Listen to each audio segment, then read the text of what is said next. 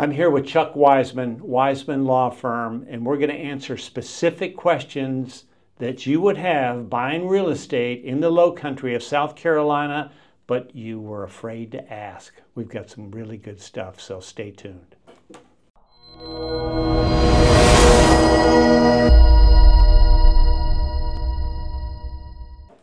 So I'm here with Chuck Wiseman, Wiseman Law Firm. As a matter of fact, Wiseman Law Firm is sponsoring this video, but this is all part of this Lowcountry Connect situation where we're working with the best professionals down here to help guide you to home ownership in the Lowcountry. So we thought it would be a really good subject. I asked Chuck to come up with some questions he gets all the time. You see that? And so he's gonna go through these questions, which are actually really, really good. So let's start off at the top. And well, first I have to give my little legal disclaimer. Yes. That this video here is for information purposes only. There you go.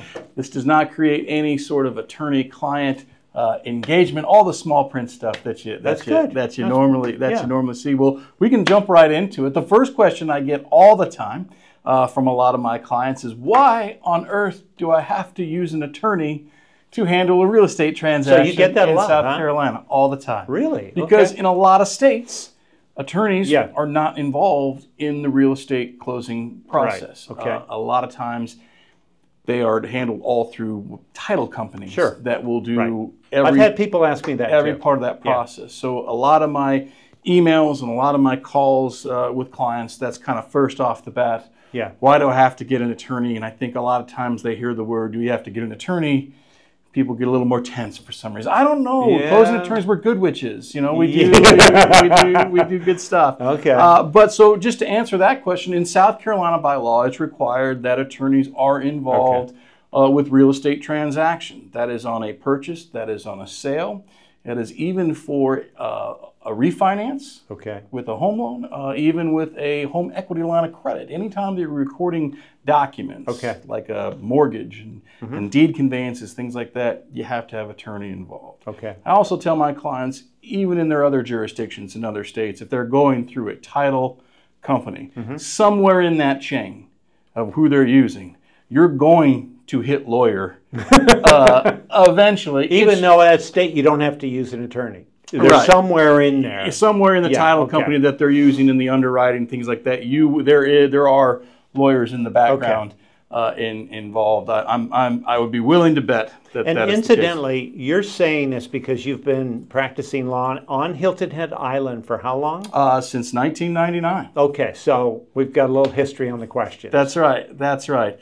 So another question I get a lot of times for a closing transaction is they want to know how late my offices are open for the handle of the closing transaction. Ideally, a lot of people like to use Fridays as a preferred closing day. And I get that. If you're coming in, if you're driving in from, I don't know, Charlotte or Atlanta or something like that, in everyone's mind, it would be great to close on Friday morning, and then we have the whole weekend to make some fine tuning, some adjustments, do some improvements, and then we head back. Okay. In theory, that always works. Friday for me, if you can avoid a Friday, I'd maybe say that's not a bad idea. Yeah. Just because if for some reason there is a hiccup on the closing day, you're out the whole weekend. It doesn't, and things stack up. It's Friday. It can. Yeah, it sure. can. And sometimes it's hard to get answers at 4 o'clock in the afternoon. Yeah, right. You know, on a Friday if you need that. Right. But I also understand, hey, everyone has schedules and everyone has commitments, and if Friday's the day, we do plenty of closings on Friday. Yeah, sure. But there is a little bit of a process to our closings here in this area, and this is kind of unique to kind of like our local rules as closing attorneys and the closing process goes. We do not have generally round table closings, and that is that sellers and purchasers and agents all gather in a room and pass paper and pass keys and pass funds. That does not happen here. And I think it's because logistically, it's too hard to coordinate Yeah, that sure. as people from all over the country Right. are buying and selling That's properties in this area. So what happens is everyone coordinates with their respective counsel. So my clients will coordinate with me as to when they will come and sign their documents, or I will receive their documents. A lot of my clients don't even attend the closing because they're not here locally. Okay. And we can either do that by electronic means, we can do that by mail-away closings, or setting up specific power of attorneys to handle that transaction. But they'll coordinate with me, and then the other side, whether it be a seller or a purchaser, will coordinate with their counsel. We have people meeting at different times, and sometimes different days. Okay. And so basically there is a little bit of lag from the time the documents are executed in my office to when those then get prepared, sent to lenders and other attorneys and things like that, until when the dust actually settles and we disperse. So it can be, we can close at 9:30 in the morning. We may not be officially closed until 11:30, maybe 1 Until you get o'clock, the funds. until we have the funds all done. Right. So generally I always tell my clients, it can take up to the day. That's to actually finally a get it big done. deal. I hear that all the time. Well, we closed. Why don't we get keys? What happened? Right. And I go, I didn't get a commission check. What's going on?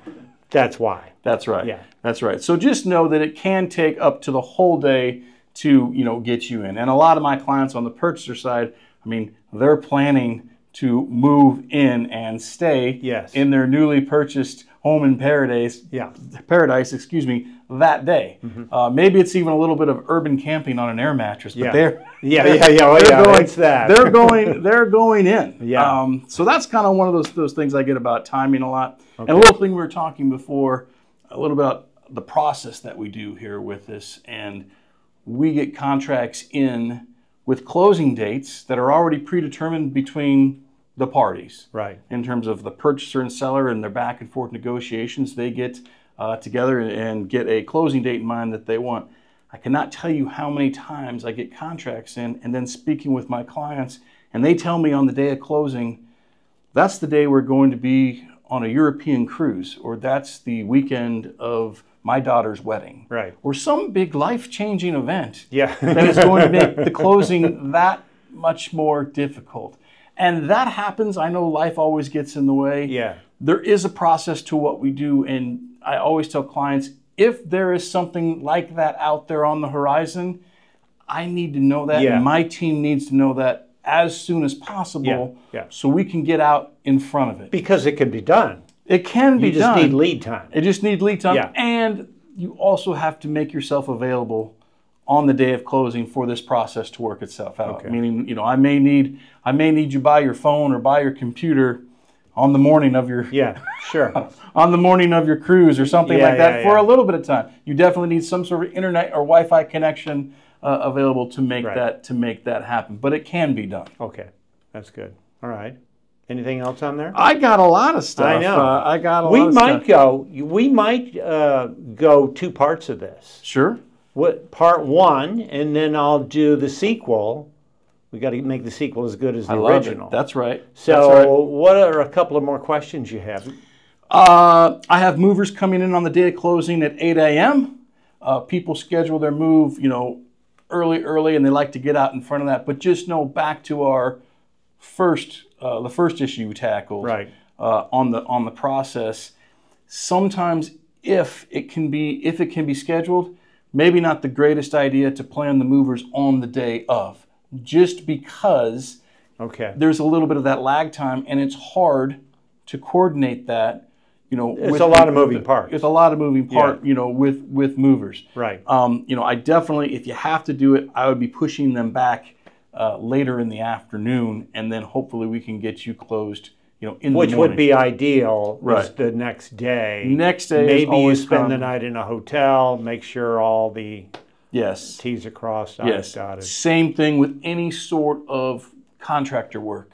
Yeah. I can't tell you how many times people are telling me, "Hey, the contractor, we're putting in a new floor." Yeah. And they want to get started at 9 o'clock in the morning. It happens all the time. When can I? All the time. When can I get closed? Again, the day of closing probably just needs to be set aside for the closing process. Yeah. And if you can start all that work to be done, I would maybe plan to do it the next day or the day after. Or how about the agent said it's okay? Yeah, I get that a lot of time. Or a little bit more on that is, hey, we talked to the seller and they said it's okay for us to access and we could start doing improvements now. And what are you going to do about that? Yeah. I mean, what are you going to do? I generally would say no good deed goes unpunished. Yeah. Right? Don't start swinging hammers and ripping out floors until the dust settles and this is your property. Right. That's right. That you're working on. Because things can go wrong, delays, all of a sudden half the room's painted and then it falls apart or whatever, right? Right. Yeah. Right. And then the last one that I think is really great, and it's kind of silly, but it's kind of important all at the same time. Mm-hmm. Keys. The key game. How many times do you get they're looking for keys. They're looking for keys. Yeah. Where are the keys? When do I get my keys? Right. And it's really sometimes we have to play the key game, the key hunt. Sometimes keys are brought to my office ahead of time by agents. They're dropped off, or I have my clients who are selling. When they come in and sign their documents, they will leave keys with me. That's usually the scenario. That a lot of it, or a lot of times with the magic of lock boxes and things like that of technology. And now there's not a lot of keys out there in circulation. Everything is now a code. That's true. You know, and so what are the codes? Yeah. How do I change the code on the lock and things like that? Those types of things, just get out in front of. Yeah. Because people, once they close, they want in and they want to start. They want to start the process. And I always tell people, have a key plan. Talk to your agent. Talk to me. Are you going to drop them off with me? Are you going to give your agent one key and all the keys, fobs, garage door openers, will all of those be on the kitchen counter? It's really the two agents that should organize that, right? That's maybe the best way to do it. And if you drop them off at the attorney's office, that's great, as long as everyone just communicates as to, I have the, who has the keys. But a lot of times, and there are mailbox keys here on the rental market properties, owner's classic keys. It's amazing of how many keys there really are on some of these properties. A lot of times in my closings, people are pretty good about it. They're aware that they need to transfer the keys, garage door openers and all that, but there is a find the key program sometimes. That's right. Yeah, that's right. Well, why don't we do this? I think this is really good stuff. I think we need to have a sequel to this. So stay tuned. We'll put another video out with Chuck discussing these issues and maybe how to overcome things. But in the meantime, we thank you for watching. We use Chuck Wiseman all the time on our closings. He is on Hilton Head Island. He knows the drill. So I'm going to put Chuck's information down below in the video, and you can ask Chuck direct questions with email, phone calls, things like that. So anyway, we thank you for watching and look for the sequel. Thank you.